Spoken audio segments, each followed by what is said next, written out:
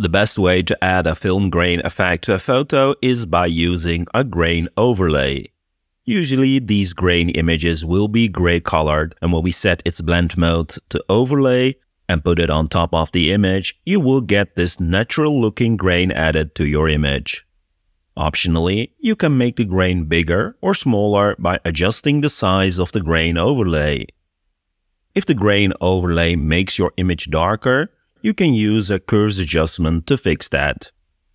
Grain effects, especially in black and white images, usually work very well with a flatter image. So in this case, I have flattened the image to fit with the grain.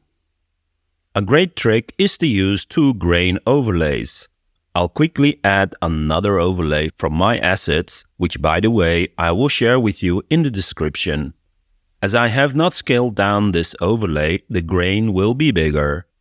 I'll open up the blend options and make sure this bigger grain will apply to the darker areas of the image.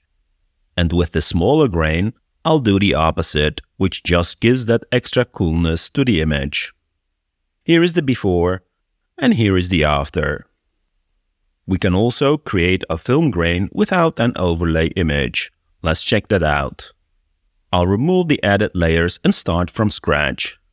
I'll start by adding a Gaussian blur first, and let's make sure it will be on top of the image layer. The Gaussian blur is an optional step which will add a little bit of sharpening later in the image. Next, we'll use the live noise filter and set the intensity to around 50%. This will be our fine grain. For the coarser grain, I'll use a procedural texture using the Perlin noise preset. Adjust the parameters and make sure this results in some coarse noise on a gray background. Excellent. Let's now set the blend mode of this to overlay. The final adjustment I'll use is the invert adjustment. This usually softens the noise. We can now select all of these layers and group them. The group will get the average blend mode, resulting on a final grain output we need to blend with the image. By the way, the Gaussian blur created the edges we see in this output, and you can always lower the blur radius if needed. To blend this with the original, I'm going to group the group we just created, and this will allow us to set the blend mode to overlay to apply the grain. As you can see, it also adds a bit of sharpness to the image, which I think works well. But you can turn this off by disabling the Gaussian blur adjustment. Or you can really boost the blur radius to add some contrast to the image. If you want a stronger grain, you can set the blend mode of the group to linear light and fine-tune the opacity. Optionally, you could also fine-tune the blend ranges. In this case, I don't want the white noise to be that strong. Excellent. Another cool way of adding more grain is by modifying the procedural texture.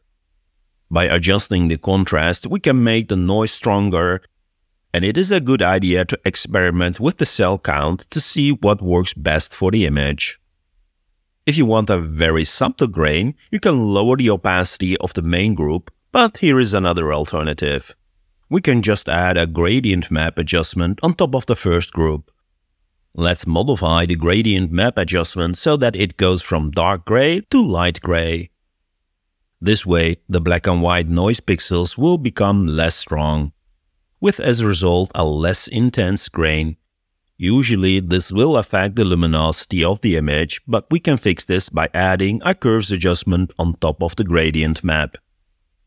With the curves adjustment in place, we can now really fine-tune the gradient map to get that subtle grain effect. Let me zoom in a tiny bit to see the before and the after. Pretty awesome. As mentioned earlier in the video, I will share my assets file, which contains the two methods I showed. They can be easily applied to any image by just dragging and dropping on it. There's also a third method included, which I call simple noise. This one does not have the procedural texture filter, it just basically applies a noise on a gray fill, which is then blended with the overlay blend mode. The assets file also do contain some free overlay images.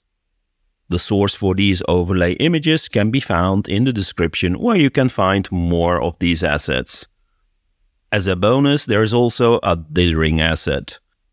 A film grain is mainly based on noise, but with a couple of small adjustments, this noise can be used to also dither the image to black and white. By adjusting the threshold adjustment, you will get 3 variations of the dithering. I hope you like it and also like this video. Make sure to give a thumbs up and hit the subscribe button. Thanks again for tuning in, and until the next video.